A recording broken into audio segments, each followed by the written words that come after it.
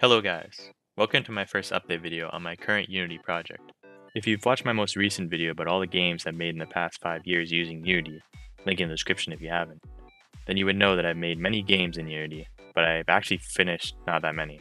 I am currently working on a project in Unity, and I want to make some update videos as I make progress.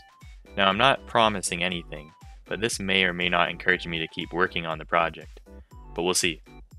So the project that I'm working on is a multiplayer game of some sorts.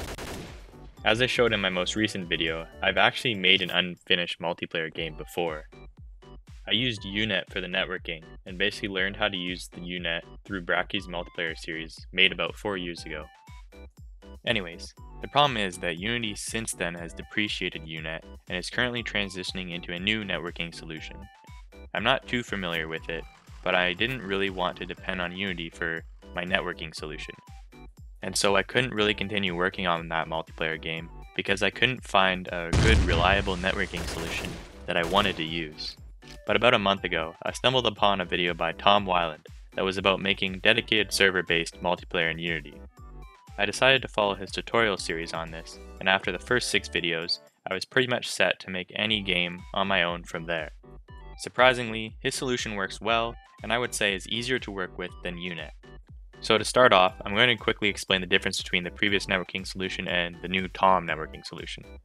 In the previous UNet networking solution, one player was the host and would create a game. Then any other player would join the host as a client. Let's just use player movement as an example. For the host, whenever they moved, their position would be sent to the other clients. For the clients, whenever they moved, their position would be sent to the host, and then from the host to all other clients. This solution is good for quick room-based multiplayer games, where it is really easy for anyone to create a game and have their friends join on them. But there are some issues too. For example, if the player who is the host leaves the game, then all the other players would be disconnected. Tom's networking solution is a dedicated server-based solution. This means that a separate program runs which acts as the server. Then all the players connect to this dedicated server as clients. Using player movement as an example again, a client sends the server movement information, and then the server takes in that information and moves the player on the server. That player's position is then sent from the server to all clients. Since the server is a separate program, it can remain online for a long period of time, and players can come and go as they wish. So like I've said, over the past month or so, I've been slowly pretty much remaking my previous multiplayer game but using Tom's networking solution instead of Unity's UNet. So let me show you what I've implemented so far. Currently, the game is basically a first-person shooter. Right now, I just have this small map for testing. First-person movement is all set up. I have this simple character I modeled in Blender. The character's animation system is working, as well as reloading animations for the guns. Speaking of guns, there are currently 2 guns, a single firing pistol and an automatic rifle.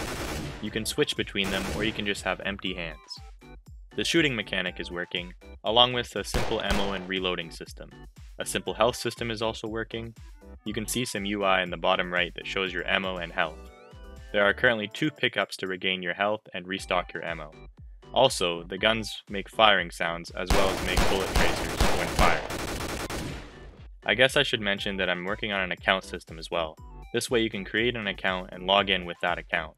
As you can see, your username appears above your player in-game. And this last feature is the chat system. You can send messages in the chat. Also, death messages appear here when someone is killed. I think that's about it for the features that are currently implemented. Keep in mind, I don't really know where this project is going yet, as I'm basically just implementing common features that mostly relate to first-person shooter game right now. But when I decide what kind of game I want to make out of this, the features that I implement will become more specific to that game. Anyways, if you're interested in seeing where I go with this project, I hope to see you in my next update video. This is going to be awkward if there isn't another video. I don't give up on projects. I don't know what you're talking about. And again, if you're interested in the networking solution I'm using, the link to Tom's videos will be below the like button. Thanks for watching.